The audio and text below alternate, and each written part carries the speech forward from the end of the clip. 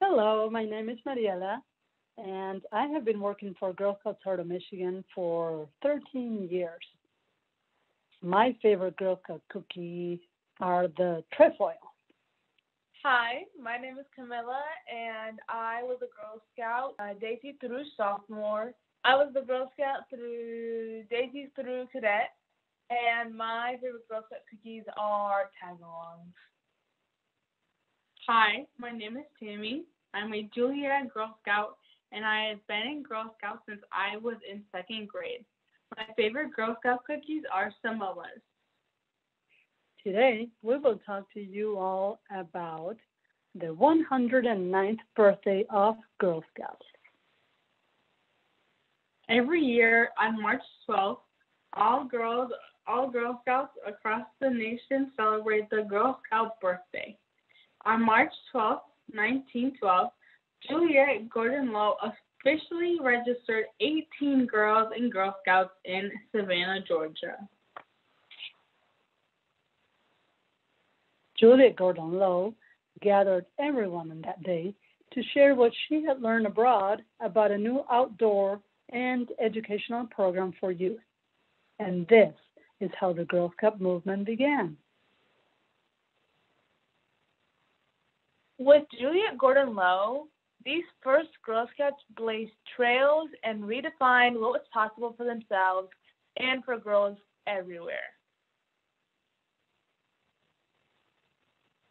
Girl Scout Week is celebrated each March, starting with Girl Scout Sunday and ending with Girl Scout Sabbath on a Saturday.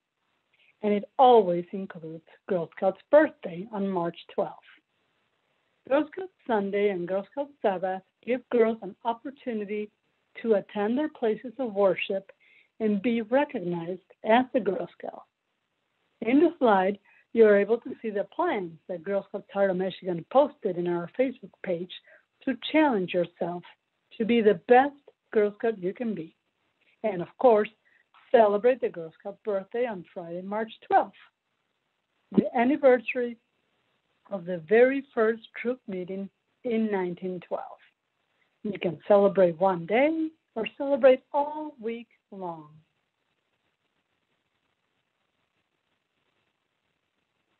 Here are some other pictures of Juliet Gordon Low with some Girl Scouts and some other leaders. It looks like these Girl Scouts were being taught how to make some knots by the Girl Scout leader. Juliet Gordon Low was born on October 31st in Savannah, Georgia. Born as Juliet McGill Kenzie Gordon. She was affectionately known as Daisy, and she came from a long line of strong and independent women. Where did Juliet Gordon Low live as a child? She lived in what we now call the Juliet Gordon Low birthplace, which is a house that has been a gathering place for girls for more than 100 years. For the past 2 years, there has been work to enhance access to the house by renovating areas in order to be able to serve all guests that come by. Girl Scouts of the USA assumed ownership of Juliet Gordon Low birthplace from the Gordon family in 1953. The birthplace has been designated a National Historic Landmark, and it welcomes about 30,000 guests per year. The picture on the left is the main entrance of Juliet's house, and the picture on the right shows the same entrance, but many, many years ago.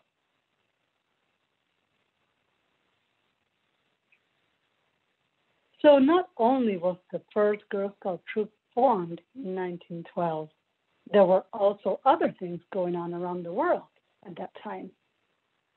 And these are some of them. The Republic of China was founded. The Summer Olympics were held in Stockholm, Sweden. Albert Berry made the first parachute jump from a moving airplane. New Mexico admitted as 47th state. Arizona admitted as a 48th state. Alaska became an organized U.S. territory. And Fenway Park opened with a game between the Boston Red Sox and New York Yankees, who were known at the time as the Highlanders. The Titanic sinks on its first voyage in the North Atlantic. Harriet Quimby becomes the first woman to fly across the English Channel, and the first U.S. postage stamp featuring an airplane is released. Our Girl Scout law and our Girl Scout promise have changed a bit since Juliette Gordon Low founded Girl Scouts in 1912. What do you think of the Girl Scout promise and the Girl Scout law?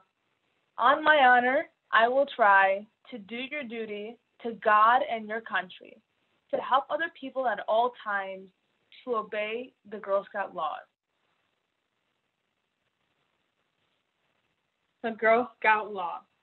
A Girl Scout's honor is to be trusted. A Girl Scout is loyal. A Girl Scout's duty is to be useful and to help others. A Girl Scout was a friend to all and assisted to every other Girl Scout no matter what social class she may belong. A Girl Scout is courteous. A Girl Scout keeps herself pure. A Girl Scout was a friend to animals. A Girl Scout obeys orders. A Girl Scout is cheerful. A Girl Scout is thrifty. Badges were also pretty different back then than what they are now. The Georgia Historical Society has a collection of Juliette Gordon Low's personal Girl Scout badges. Let's see if you can match the badge pictures in this slide to the name of the badge. The names and descriptions for the badges are from a Girl Scout handbook from 1917. Can you guess?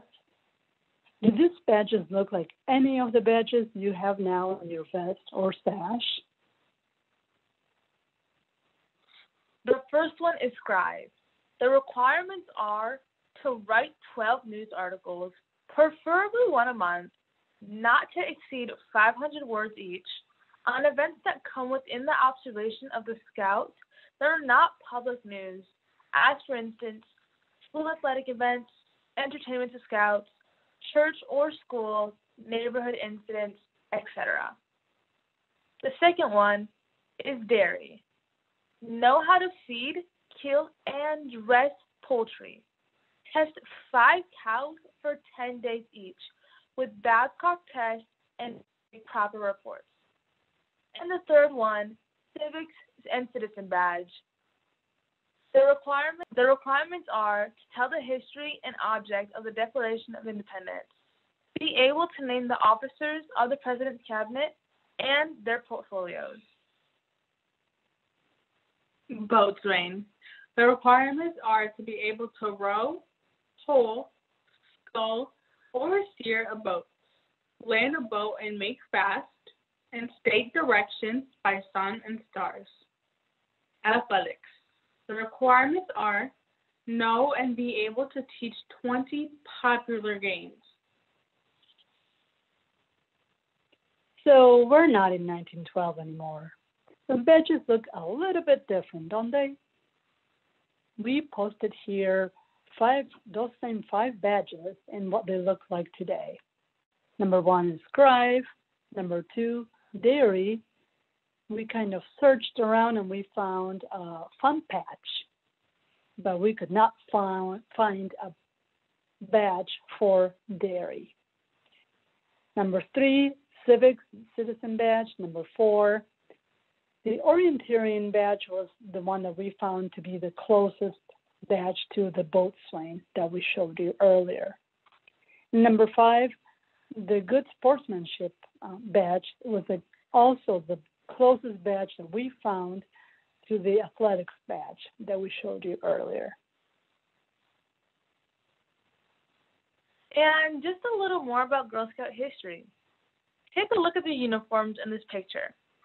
These are actually different styles of uniforms that we have had since 1912. What do you think? Which uniform looks like the one you have now? Ask your leader, or maybe your mom, or grandma, and find out what uniform they had if they were a part of the Girl Scout program growing up. These uniforms have really changed from when Girl Scouts was founded, haven't they? These are some other ideas for you to celebrate a Girl Scout birthday. Throw a virtual birthday party. celebrating 109 years. Sing happy birthday. Get back to the basics by learning a new Girl Scout song or game, doing an old-fashioned skit, or hosting a troop meeting as it would have been 100 years ago.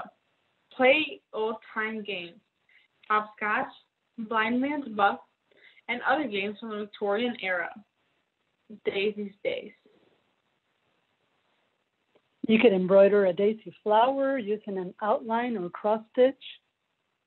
Perhaps start a journal and write down your favorite memories of some troop meetings, trips, or outings that you have had with your troop. Research how many successful women were Girl Scouts when they were your age. Or try your cooking skills by making an early Girl Scout cookie recipe. Here shown is an early Girl Scout recipe. Sounds pretty good to me. It sure does. So how will you celebrate the 109th birthday of Girl Scouts this year? Please share how you're celebrating with your troop and email us at marketing@gshom.org. Thank you for joining us today. Happy birthday, Girl Scouts!